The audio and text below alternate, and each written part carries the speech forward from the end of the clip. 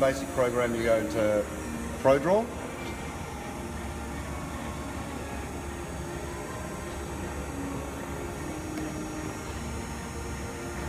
Okay, then from here, now we can put in our dimensions either up here.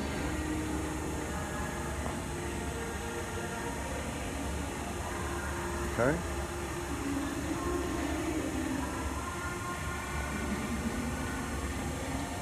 And that'll show it on the actual drawing itself, Brent. Yeah, that's right. So now you can see where the lines are going. We can see here we've got our positions, our angles.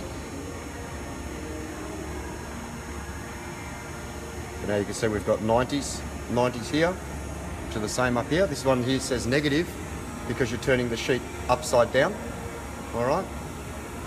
What you can also do is you might want to make that one there, say 45.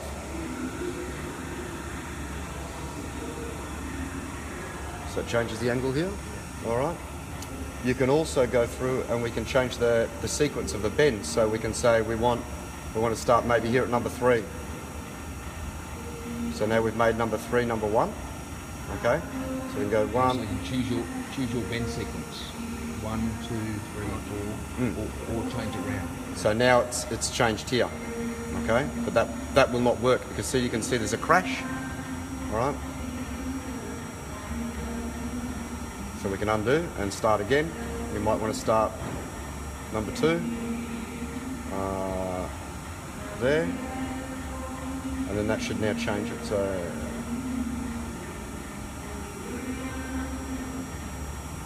there. So now we've altered it around, all right? From there, download. On some bending jobs, your bend pattern won't always work in 1, 2, 3, 4, 5, 6. So you need to change your bend sequence. Maybe this one first, this one, back to this one, to make sure that there's no hitting. Okay. Yeah. So you don't want it to crash. And also it'll tell you when you need to turn your sheet upside down or around. So that's why the graphical interface is very good here. Then you can have it, you download, press start. The back gauge comes in to the first position. And now we're in auto here. So in auto, we can just clamp. You know, automatic start.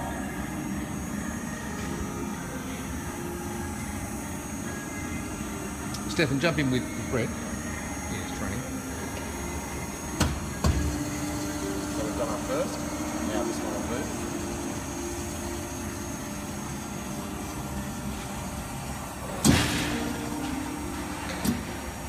So now number 2. So again, we can clamp it from here or from here.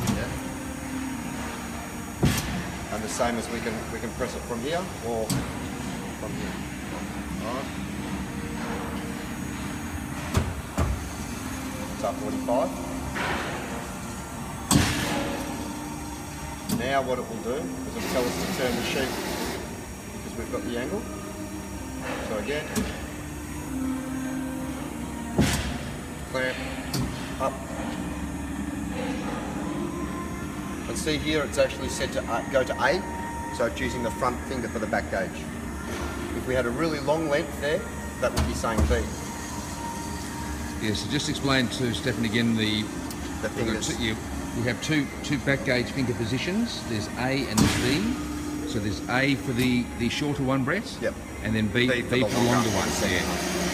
So at the moment now we're back on A. It's saying there. If I was to turn around and edit this length here, the 220, make that say.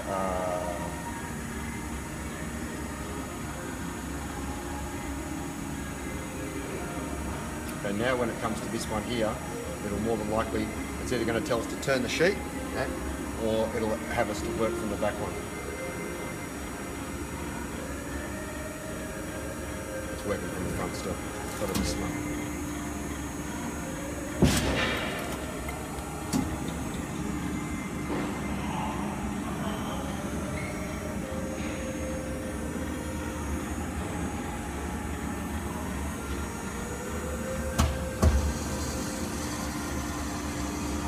Now the back gauge should in theory go out. 3, 2. There we go, it's still on the small one, still on A.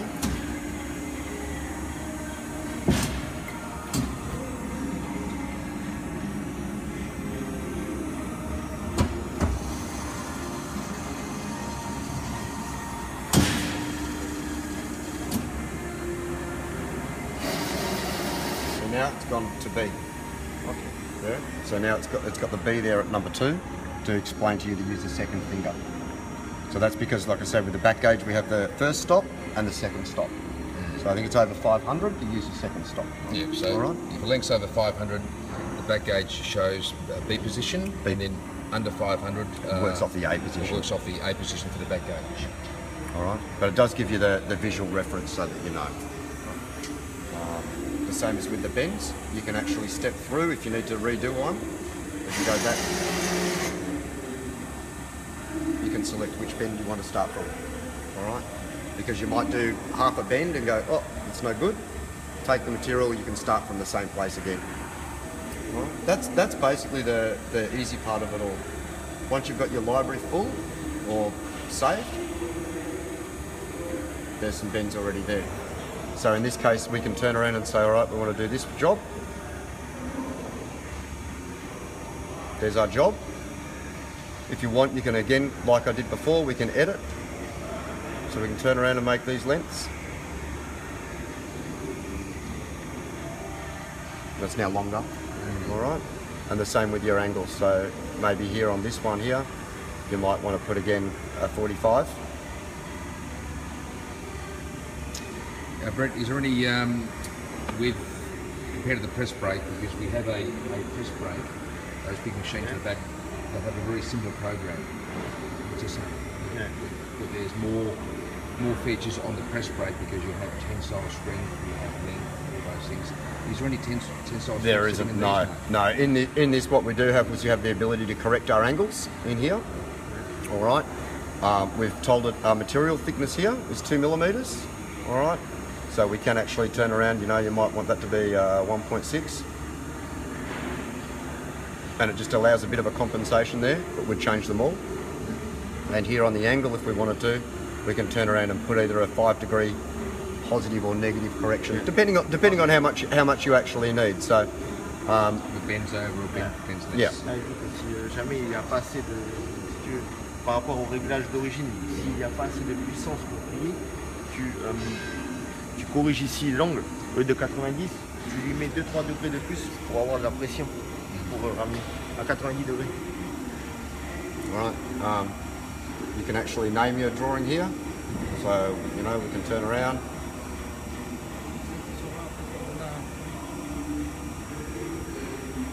Yeah, so you can name your jobs as customers jobs.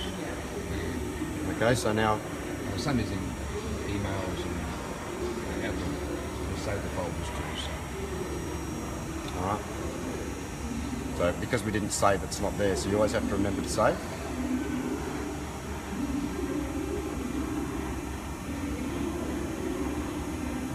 All right, test 3, save. Yes. Now when we want,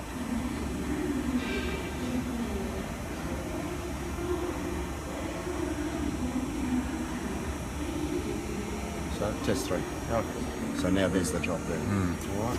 And the memory, hundreds and Yeah, it has.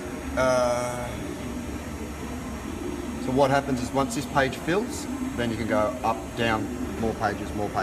All right. I think it'll hold 5 by 3, so you've got 15, and I think then you've got about 5 pages. But you'll find generally you're always only doing particular styles of bend and particular types of jobs, so they'll be the main ones that you save. And what I tell some customers is just for the sake of jobbing, it's easier sometimes just to have only one bend, so you know that with your guys, if you turn around,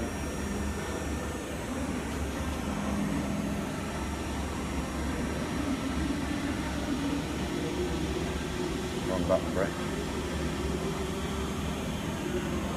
You might just turn around and say, all right,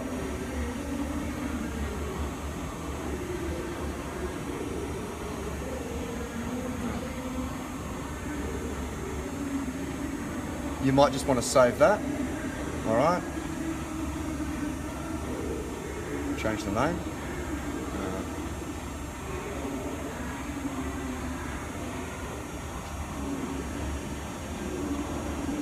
So now what you know is that what we can do, there's our 45 there, all right? So you can just have a simple 45 and 90 saved in to make it easier for your operators as well. And with that one there, what some people will do is they'll put the back gauge all the way away and just use the old method of mark the line and clamp the machine. Okay. What we'll do though, Dave, is I'll grab a bit of material and we'll run through a bend. Okay. Yep. And we'll go from there. So we'll just get it set up. Yeah, I think so. Do we need to set the cams? No, it was holding Was it? on 1.6. Oh, very close to 90. Yeah, okay. All right, beautiful. We'll do that then.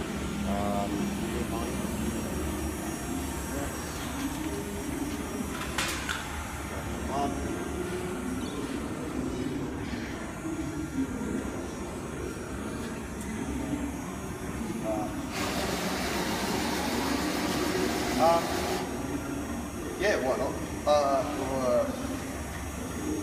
Oh, I've got that in a massive length at the moment. You want to make it smaller. Oh, that's great.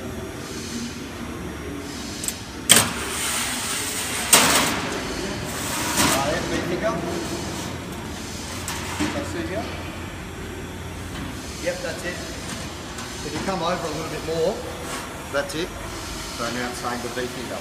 Alright. This one. Back. Just so you can see what's going on. So then we'll have V finger here.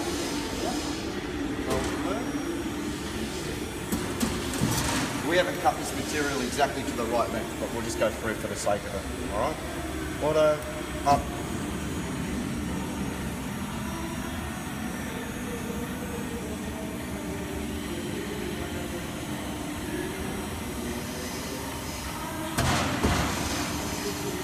So Brett, is that going to push that forward? Yeah, that will now open. It'll now push it forward. Okay. In that case, we can put correction in there too. Make it tighter. Yeah, tight. So now it's told us to turn the sheet.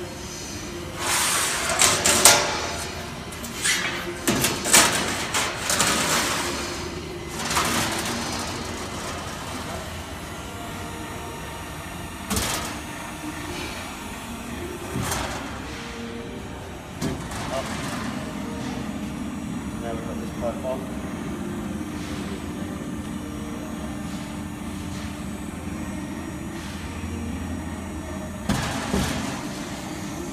Now that.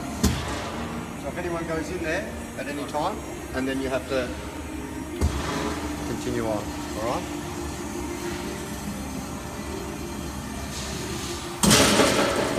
Now it's going to push it again.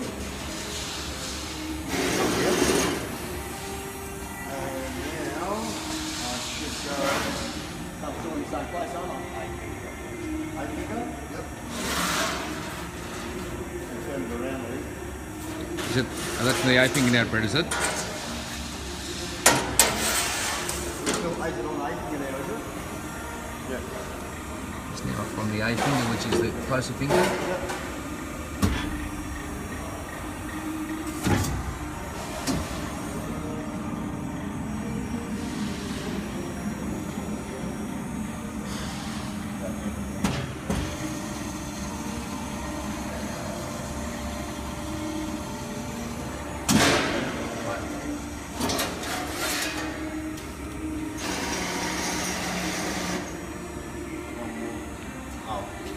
Which one's that back one, isn't it? A again.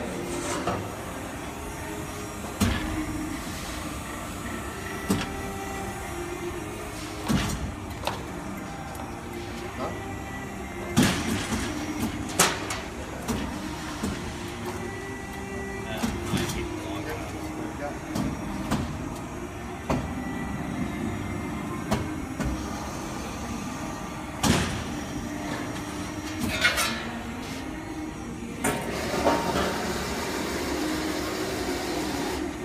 That's easy enough to get your bends correct. And if you want to, we can sit there and